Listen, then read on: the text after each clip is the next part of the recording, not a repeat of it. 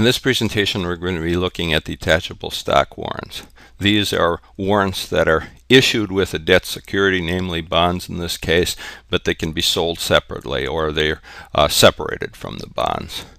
And what this warrant does is it gives the warrant holder the right to purchase a certain number of shares of the company's stock as a designated price. Now, when we issue these bonds with these detachable warrants, we have to divide up the bond between its liability portion here and the equity portion that it represents here. And that equity portion would be those detachable stock warrants. And we do that using two different methods. We either use the proportional method or the incremental method. And we make this separation here between debt and equity, so when these warrants here are exercised, we can allocate their price here, or what we receive for them, as part of the equity portion of our exchange.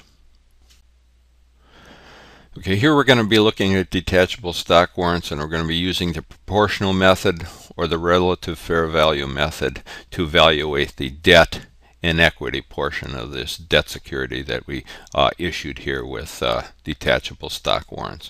And we use that method when we know both the liability portion of this debt security we issued and the equity component to that debt security. So let's go down and look at our example here. So we have bonds that are selling at $9,800 each. That's a known amount here. That's their market value. And they have these detachable stock warrants, and they have a market value of $40 each. So what we have to do is we have to go up here and we have to figure out their relative percentage here. So in this case, we had 100 bonds that we have issued here. And they have, since they have a $9,800 price per bond, we know that their total value here is $98,000. And then the market value of the warrants at $40 a piece at one warrant per bond, we have $4,000 assigned to those warrants. So the total aggregate fair value here is $102,000. So the relative percentage assigned to the market value of the bonds here would be the $98,000 divided by the $102,000 total aggregate value here for 96.1%. And then these warrants, their relative percentage here would be based on their total value here of $4,000 divided by the $102,000. So that would equate to 3.9% here. So we got the total of our relative percentages here equating to 100%. So what we do is we go up here and we allocate this debt portion and equity portion based on what we received for those bonds when we issued them. In this case, it was $101,000. So to figure our liability portion of those bonds, we would take the 96.1%, that relative value assigned to them, times this amount that we received when we issued them here, and that $101,000. So we have a total amount here of $97,061 assigned to our bonds payable. Now, for the equity portion, that would be the warrant value of those bonds here. You would take that relative percentage here, 3.9%, times this total amount that we received when we issued them here of $101,000, and we come up with $3,939 here. So that would be the equity portion, or the value of those warrants. Okay, let's look at how we'd record these warrants once they're exercised. And our example here will be for 80% of the warrants being exercised. So going down here and looking at our example again here, one warrant gives us the chance to buy 10 shares of $10 par common stock at $37 per share. And then the total shares that could be converted based on the warrants here would be 100 bonds issued times 10 shares per bond, or 1,000 shares of common stock. And then the total warrants here, of course, we have 100 bonds that were issued, and we'd get one warrant per bond, or a total of 100 warrants.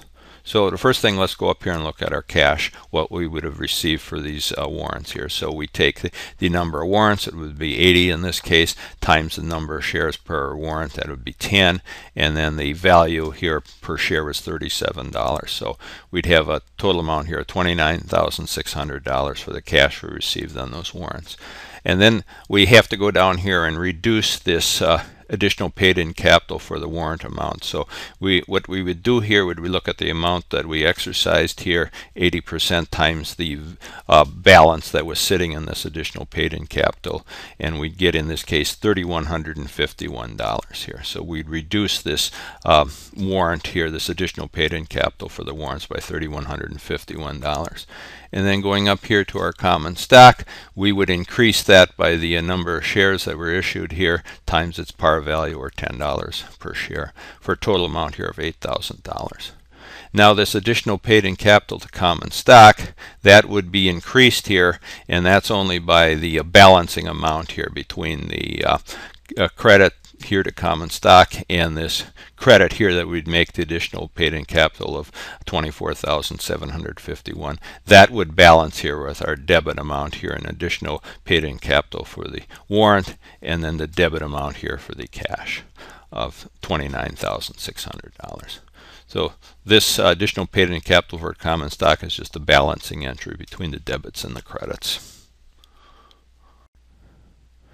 Okay, along with those stock warrants, we also have to take care of this bonds payable, or the debt portion of that bond when it was issued.